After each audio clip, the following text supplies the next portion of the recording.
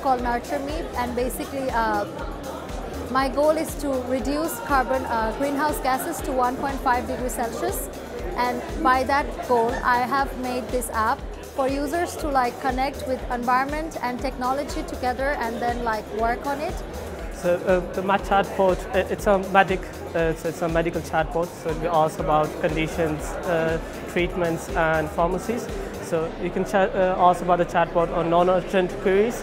So you don't have to go to GPs or 111 for non-urgent queries. So my project is about helping clinicians predict breast cancer prognosis using and giving them an explainable interface. So we could actually use artificial intelligence to predict the prognosis. A two-dimensional detection and measurement technology for fall prevention furnitures. My project is a virtual reality simulation of schizophrenia. So what it aims to do is further the empathy of people towards schizophrenic patients by having them understand what they feel like when they experience the symptoms. So this evening my project is based on artificial intelligence generated art.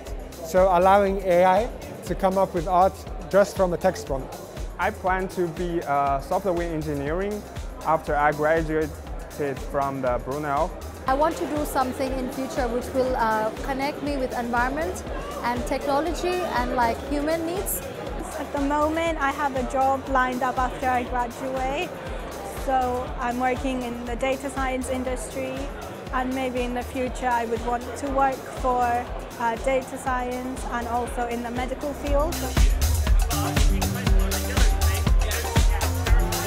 Well, I'm non-technical, so the kind of people and students that I would look for is, are they thinking commercially, are they problem solving, have they looked at the industry to come up with solutions.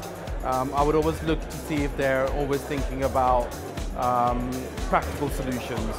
So I looked at a number of entries. There was one specific one which was a final year student. They were building a model, an algorithm which looked at news, different news stories, and it would classify it whether they're real or they're fake. Right now the job market in computer science and data is very hot. There's a big demand. I would say the Brunel graduates, what I interacted with, they are very confident. That's the thing I really like about the students here. So Stanhope Sita is an engineering company, engineering and manufacturing, and we make laboratory devices which measure various properties of oils, petroleums, that sort of thing. We particularly are looking for people who are going to learn well and learn quickly and pick things up quickly. I work in equities, front office risk and analytics. We're looking for people who are motivated, maybe still with a learning curve ahead, which is clearly the case when people come out of university, but mainly people who are independent and self-driven.